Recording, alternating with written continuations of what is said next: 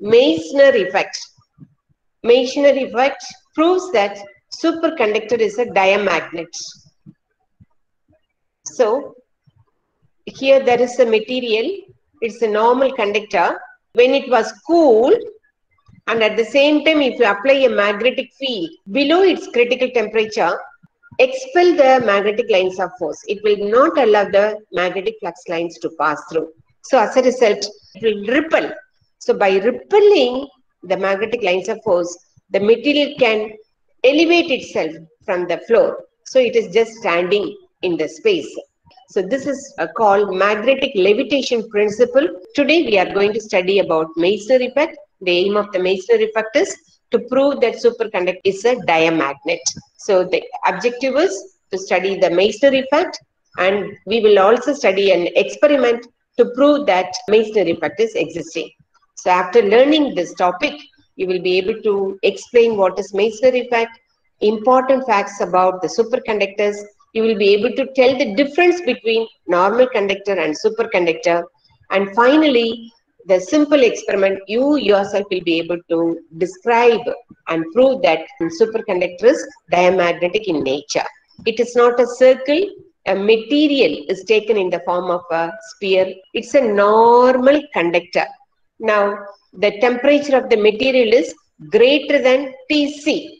Tc means, it is critical temperature. What is critical temperature? Critical temperature is the temperature below which the material transforms from conductor to superconducting state. So, this is normal conductor. So, its temperature is greater than Tc. If you keep a magnet, the magnetic lines of force will be passing through this body. A normal conductor allows the magnetic flux lines to pass through it. Now, magnet is there, the material is there, magnetic flux lines are passing. At this situation, you are cooling this material with the external agency. So, when you cool, the temperature, here it is greater than Tc. By cooling, what happens? The temperature of the material is reduced below critical temperature. So, the material suddenly becomes a superconductor. So, when it becomes a superconductor, the wonderful thing what's happening is the lines of force which were passing through the body now unable to penetrate through the body. They all will be expelled. The magnetic flux lines have to deviate from its path. They have to deviate this way. They cannot penetrate through the body because the material has become a superconductor. This effect is called Meissner effect. So, Meissner effect is that expulsion of magnetic flux lines when its temperature becomes less than the critical temperature. Meissner effect clearly tells superconducting stage is diamagnetic nature. So suddenly the material is acquiring a diamagnetic property. The figure shows superconductor in normal state that allows the flux lines to pass through it.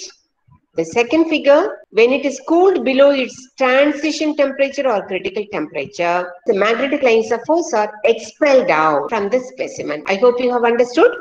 Normal conductor, it allows the magnetic flux lines to pass through. When it becomes a superconductor, the lines are expelled. No line is able to penetrate through the material of the specimen. Now, some important facts about this superconductors. The first important thing is that Meissner effect is reversible. That means the material, it is in the conducting state. If you cool it, it becomes a superconductor. So instead of cooling, if you heat it, this superconductor becomes a normal conductor.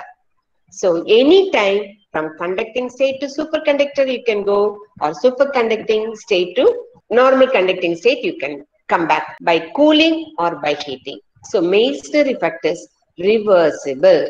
When the temperature is increased above Tc, it becomes a normal conductor and you can see the magnetic flux lines penetrates through it. Next one, a superconductor is a diamagnet. How do you know? Just now I explained about an experiment where the magnetic lines of force cannot penetrate in the superconductor. That means superconductor is a diamagnet. The material has diamagnetic nature means the lines cannot penetrate through. Theoretically also we can prove it. B equal to mu naught H plus I, where I is intensity of magnetization.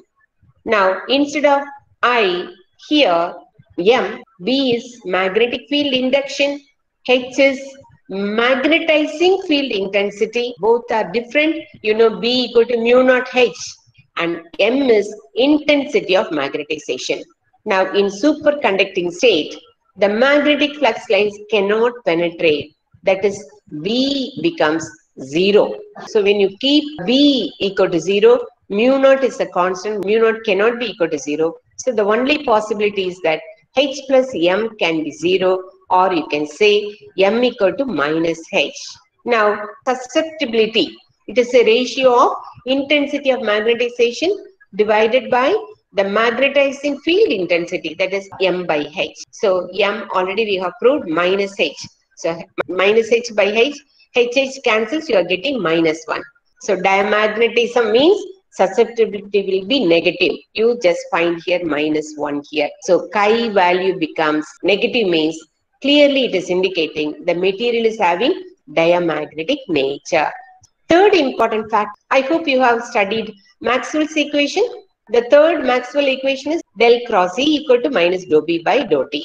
You have studied Ohm's law, which is V equal to IR, E equal to V by D. For a parallel plate capacitor, V is the potential difference between the plates and D is the distance between the plates. Current density is represented by the letter J.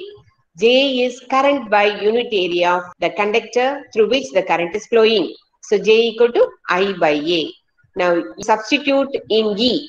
E equal to V. V is IR. So, for I, from this formula, you find that JA. So, I places JA into R by D. So, J you take it out. The other things are constants. A is area of cross section of the conducting wire, resistance of the wire. This is the thickness of the wire. So, you finally find out that E equal to J into this factor. For this factor, we are keeping the letter rho. So, E equal to J rho. Electric field intensity is current density into rho. Rho is AR by D. A is area of cross section, R is resistance, D is the thickness of the wire through which the current is passing. Now, for finite J and 0 rho, E should be equal to 0. Rho is specific resistance. For a superconductor, R is 0. When resistance becomes 0, rho, which is specific resistivity, that becomes 0. So, J is finite and rho becomes 0. Automatically, E should be 0. Look here, J is minimum value. Rho is 0. Why rho 0? The material has become a superconductor. Resistance has become 0. So, rho becomes 0. When rho 0, E becomes 0. You know the equation 4. Del cross E equal to minus dou B by dou T. Now, E is 0. So, del cross E is 0. So, what happens? Dou B by dou T is 0. Dou B, first derivative is 0, means B is constant. A big contradiction we are finding here. It says that, see, in the previous slide we said superconductor resistance is 0. If it is a superconductor, it's a diamagnet. B should not be there. Magnetic field should not pass through the material. But what we find here, dou B by dou T equal to 0. So B becomes a constant. Thus, the condition of zero resistivity. Zero resistivity means it's a superconductor. If it is a superconductor, the magnetic flux should not pass through. But here we find that magnetic flux should be constant. This is in contradiction to Meissner effect. So you will be confused now. Madam, you told a superconductor, it's a diamagnet, flux lines are not passing. That is experiment. Theoretically, Maxwell has used all the basic principles of physics, and he is proving when the specimen is cooled, the magnetic field applied to it should be constant. So this is a contradiction to the Meissner effect. So what to do? Scientists have come to an agreement that both are true. Therefore, superconductor should be judged by both the conditions, but independently. You should not apply Meissner effect and Maxwell's equation. Maxwell equations independently says that is true. Meissner effect is independently another effect. It is also true. So you have to treat them independently. Connecting factors are under investigation. Scientists are still going through why it is telling flux should be constant, why here flux should become zero. Now the agreement is that both are true, both should be considered independently. Finally, the important factor what you are finding for a superconductor is that superconductor should have zero resistance below critical temperature, and superconductor should exhibit Meissner effect below critical temperature. So this is the third important finding we have come across. The fourth one is, what is the difference between perfect conductor and superconductor? Now you have to consider two situations. There are materials. Some materials, whether temperature is increased or lowered, it remains a conductor only. There are some materials, aluminium, indium, gallium, iridium, and alloys. When the temperature is above critical temperature, they are conductor. When the temperature is cool below critical temperature, they become superconductors. So now what is the difference between conductor and superconductor? Two kinds of metals, noble metals. The susceptibility will not change at all, whether temperature is increased or not. In case of superconductors, susceptibility will be changing. That is the only difference, the difference between normal conductors and superconductors. Here, one example is given. In normal state, normal conductor, lead has susceptibility minus 0.12 into 10 power minus 6.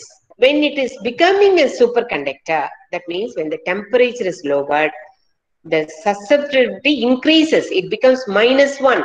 Therefore, the difference between a perfect conductor and a superconductor is that perfect conductor is only an ideal conductor, whereas superconductor is ideal conductor as well as a diamagnet. Now, experimental proof, we have to see whether really superconductor expels the magnetic lines of force or not. That's what our inquiry now. So here, a kind of mutual induction experiment. Now, a superconducting material rod is taken. Now, on that, a primary coil is wound. That primary coil is connected to a battery through a key. So, on the same superconductor, over the primary coil, secondary coil is wound, and the secondary coil is connected to a ballistic galvanometer. You know Faraday's law.